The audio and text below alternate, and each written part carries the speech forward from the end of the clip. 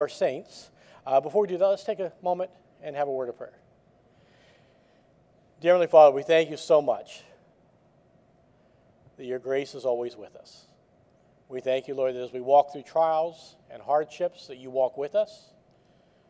We thank you, Lord, that in all we do, your grace is sufficient. And I thank you for Greg and Tanja and the way that you've been leading them and directing them.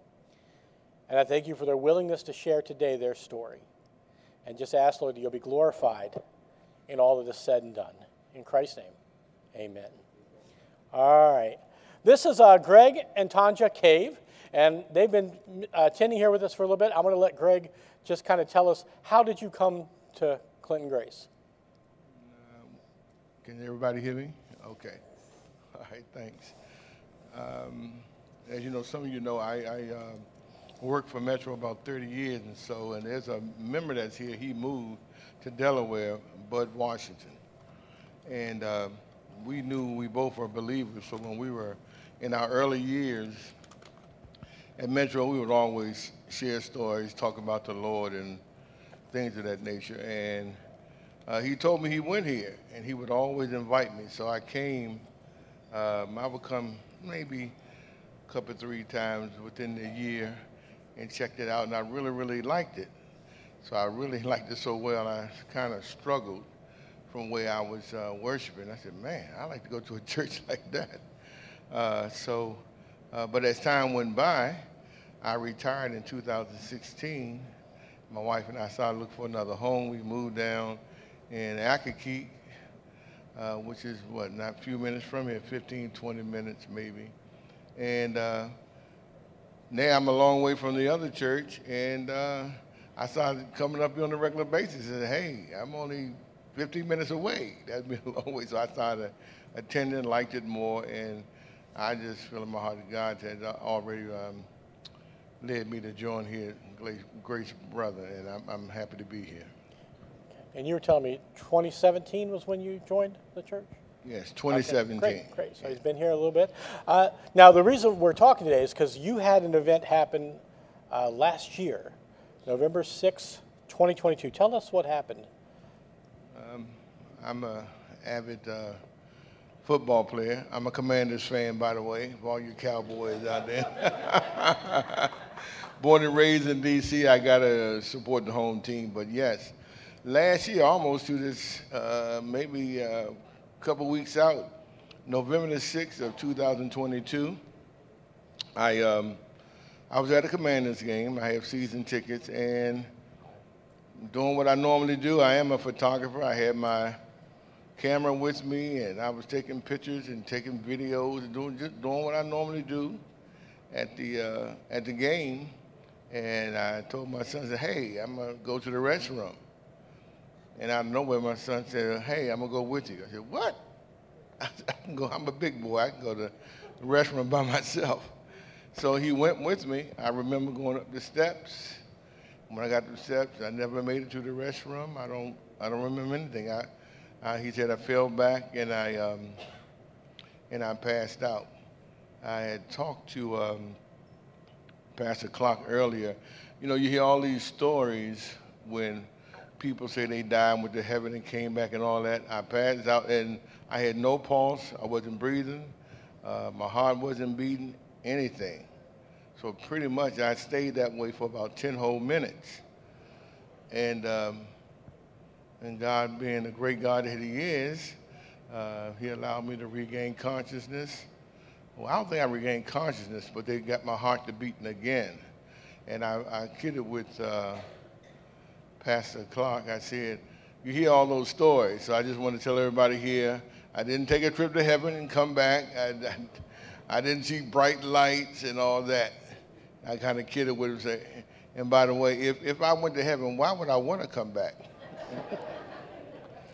So I'm going to let my wife tell you what happened after that. Pretty much, they tore all my clothes off of me. They ripped my teeth out my mouth on the left side. Haven't got it fixed yet. And so there's nothing I could do. I just laid there, and my son was there. I don't know how. That probably was pretty horrific for him. So she can tell you some fill in the blanks from that point till I laid in the hospital for 3 days unconscious, so she can fill in other blanks. Greg actually sent me a video. They worked on you so long, they actually brought a machine in to do the CPR on you. Because, again, they did CPR for 10 minutes? Yeah, okay. Wow. And, Tanja, you weren't at the game. How did you find out what was going on?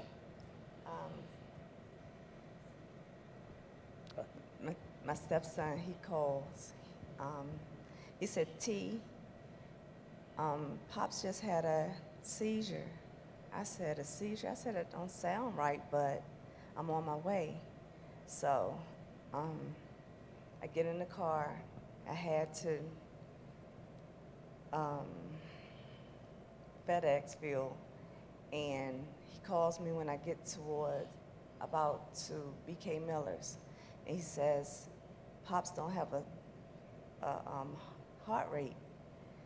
I'm like, oh my God, okay, and I'm panicking and driving, trying to get there. So he called me about 2 or 3 more times. He was like, T, please hurry. So I'm saying, I'm coming. So I get to exit 17, usually where I drop him off. And he said they have a heart beat. I was like, thank you, Lord. So we went to the hospital. They put us in a room, which I got real nervous because when you go in a room, I'm thinking the bad part. But the doctor come in and said, we got him stable. If it happened again, what do you want me to do? I said, do everything you can to save him. So. Let me ask you this: as you got the call from your stepson and you're driving there, what's going through your head? Praying, screaming. My daughter was with me, and she said I was driving fast. She was speeding. But just praying, just asking the Lord, please hold. I mean, I couldn't lose him because also my mom had 5 mini strokes.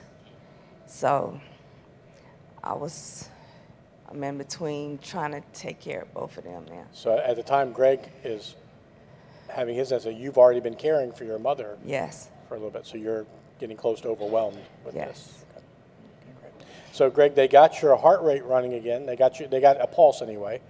How long was it before you regained consciousness? I regained my consciousness, I think 3 days later. Yeah. So I think they put me on cold packs to protect my vital organs for 24 hours. Then another 24 hours, they put in the heat to kind of restore. So waiting for me to kind of come through. So it was a total of 3 days. Okay. And what memories do you have of the game? What memories do you have of the game and before the game? I'll tell you this, I have absolutely, positively no memories of that game. Now, I did videotape half of the game. I shot pictures, and I got them home on my computer. I looked over many, many times. I remember nothing. And Tanja, as he's unconscious, the doctors are preparing you. What are they concerned about? What are they wanting to see as he's sedated? Well, they was trying to figure out why his heart stopped. Mm-hmm. And right today, we still don't know. Okay. But. Okay. And there was a concern about his mental state as well, correct? Oh, yes. They was saying he could lose some of his memory. He would have to go to therapy. So when they woke him up, they asked him, are you married? He said yes. He was like, what's your wife's name? And he said his ex-wife's name. So I was like, hello? And he was like, oh no, that's my beautiful wife over there, that's Tanja. Great. So they were concerned that there would be an altered mental state as a result of how long the heart had not beaten. Yes. Now, when he came out, though, was there any sign of that? No. Okay. So, I remember everything. okay. Yeah, they were sharing the other day that when he woke up, he was alert and oriented as soon as he woke up. So after they released him from the sedation. Now, how long were you in the hospital, Greg? About 3 weeks. Okay, about 3 weeks. Great. And we're still trying to find out exactly what was the cause of the original? Yes, I would solicit all the prayers of the saints because they still don't know. And I was scheduled, and I did attend. I was scheduled to take an MRI, an extensive MRI. They wanted me to sit in the tube for about an hour. Now, good. Maybe somebody here share the same fear. Now, I listened very, very closely to Dr. Butler, was it last week, and he said he had this fear, had to go through therapy and all of that, because I am claustrophobic. I do not like being closed in. So he was saying he had went through the therapy and he prayed about it. I had already been praying about it. And a week before, I went there and tried to test it out. It didn't work. They rescheduled me, came back, and prayed about it. My wife told me, you're real anxious this week. She said, calm down. So I did go on Friday. And again, I could not go through it. So I would ask you all to pray for me. But they have another method or way to try to to get pictures of my heart. It's kind of intrusive where they go in through the, that area, and they take a camera and come all the way up. They can do that. It's more expensive, too, than a regular MRI. So I said, well, I got health insurance, so let them pay for it. So I would ask you to pray for me that everything goes fine, that they'll find out what's wrong. And not only that, can they fix it once it goes wrong? So I think that was one of the things that I struggle with most. I'm almost 70 years old right now, but years ago I was a pro fighter in karate, and that was one of my biggest struggles. There's no history of heart failure, heart attacks, heart problems in my family. I have a very large family. So I kind of struggled. I said, well, what's going on? Why my heart? And my wife would tell you, I wouldn't accept it for a while. I said, well, maybe I passed out because my heart, I had high blood pressure, something like that.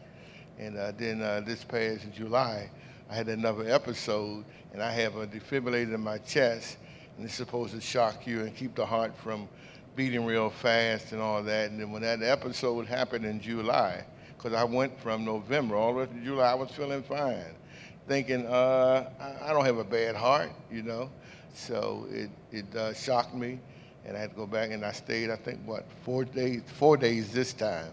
So that's when I accepted the realization that I do have a heart problem. So it was hard for me to accept, and the struggles I went through. So the good Lord was telling me, well, just like you can't accept the physical heart problems, he said, well, I fix spiritual hearts too, right? So I just went through a process.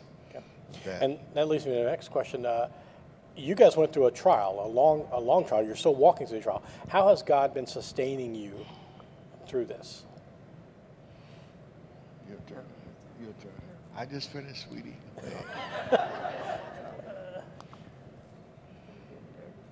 She's getting nervous now, so I help her out a little bit. But I would like to say from the outset that I couldn't have a more wonderful wife.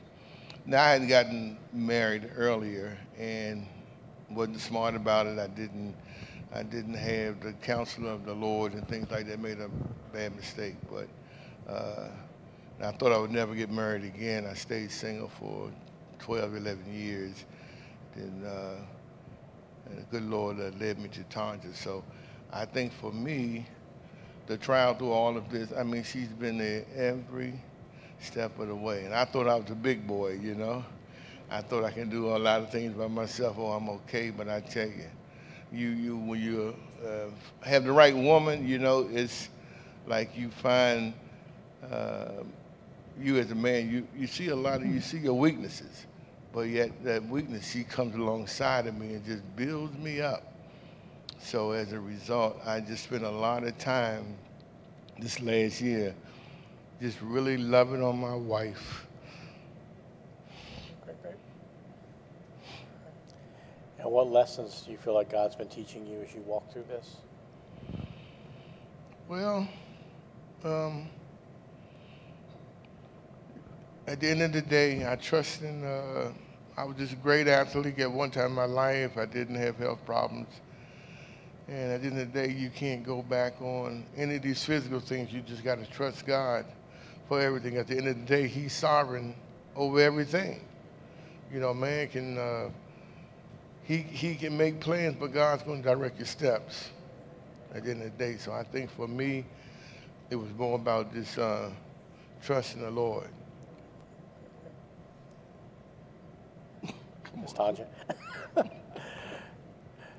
Miss Tanja warned me she wasn't looking forward to being up here, but she's doing a great job. She's shy. Great. How can we as the body of Christ continue to encourage you and support you? I'm sure people here were praying for me, because I know it wasn't just my prayers and my wife's prayers. Continue to pray for me. Anything that you had me to do, ask me. Don't be afraid. So I think I'm just happy to be here. I mean, I knew I wanted to be here when I was visiting, when Bud was here, and then how the Lord led me to move down this way, and I was like, okay, I put it in your path. But I would like to also say that I really do appreciate Pastor Clark so much, because he was right there, came to see me, he called me, checked on me, and that meant so much to me. And just had the support of the ministry and just to talk to him, I mean, it just really, really, Pastor Clark, you don't know how very much that meant to me. So just allow me to continue to come here, and wherever you need me or can use me, well, it's fine with me. When we were talking the other day, Greg shared something as well that I'm going to share. Basically, that you're learning dependence on God. Amen. And trusting God's sovereignty, and how much comfort there is in knowing that we serve a God who's in control of all things. And as we were talking the other day, he said, I would love for the church to understand that the God we serve is in control and cares. So, all right. Let's pray. If you guys would please join with me as we pray for Tanja and Greg and just their continued walk as they go through this time. Lord, we thank you so much for who you are. We thank you that you truly are in control. We thank you, Lord, for what you have done here. Lord, we know that this restoration is an act of you. We know this defies what a lot of medical professionals would expect. But we thank you for the way that you've superintended and directed and protected, and for bringing Greg back. And Lord, we thank you for the way that he has walked through this with his wife Tanja and their kids, trusting you each step of the way. And we thank you, Lord, that when we place our trust in you, we'll never be put to shame. And we ask, Lord, you help us as your body to come alongside, to encourage, to help. But we ask most of all, Lord, in the days ahead, as has already happened in the days behind, that your name will receive glory and honor by the way that you walk them through this time, and the way that you help us come alongside and help them. All this we ask in Christ's name. Amen. Thank you guys so much for sharing. I know this was tough, but we really appreciate you sharing what God is doing in your life. We love you, and we're so glad you're here. Thank you.